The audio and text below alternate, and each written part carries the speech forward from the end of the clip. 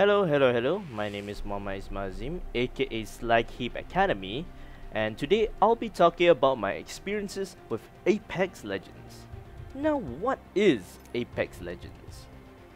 It is a character-driven, squad-based battle royale shooter game where teamwork is the difference between victory and defeat.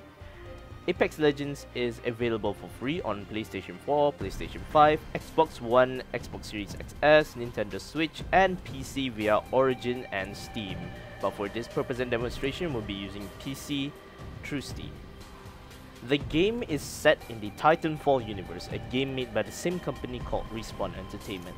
You play in a squad of 2 to 3 players against 19 or more squads, totaling over 60 players in a game.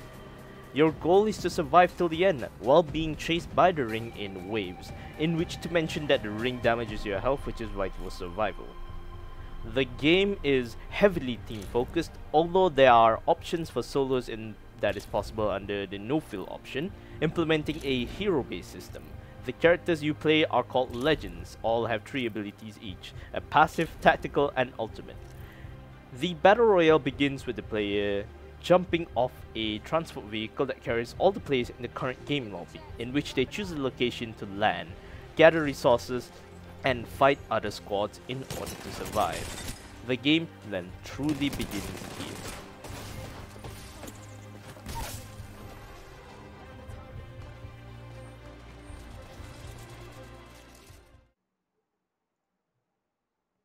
Empathy.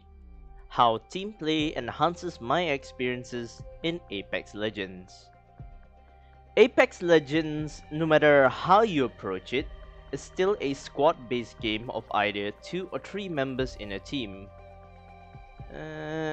For the better or worse. Generally, in real life, I will be considered the quiet one amongst many of my friends, preferring to work alone or only work with trusted close friends, to avoid having to take the brunt of a lazy, ungrateful, and selfish group member in an assignment or task.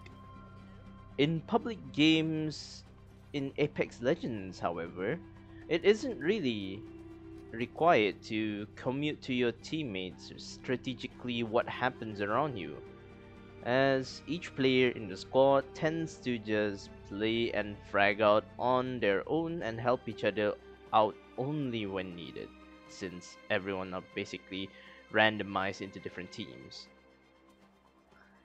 Even with this being the general norm of the game, I still choose to talk to my random teammates, giving out the necessary and helpful callouts to better my random's chance to survive. It's because I've felt how much it sucks to be completely oblivious and unaware of your surroundings, only to either have teammates that trash talk your performance, or just stay quiet about the information they probably knew about the enemy, maybe their location, maybe the weapon they use, until your whole squad gets wiped out. And if I don't make this positive change for my teammates, then no one else will.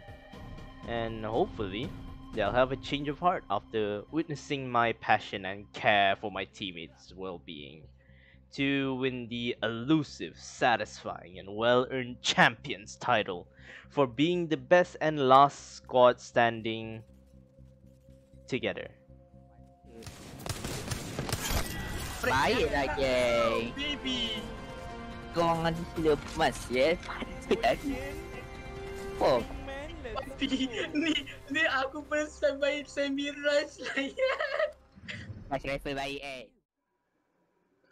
Although the toxic player count rises in all multiplayer games by the day, although I may cringe, whinge, and complain when my teammates abandon or do stupid things alone that leads to our in-game lives eliminated, it's for moments like this Baik Nazim.